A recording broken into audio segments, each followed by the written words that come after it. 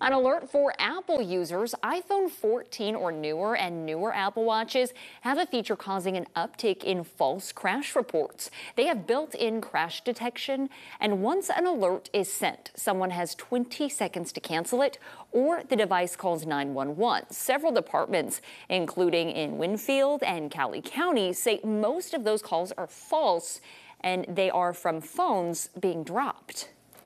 It has become very problematic with the false calls, and to date, we on the 911 side have not identified a good solution to how to handle this or proceed.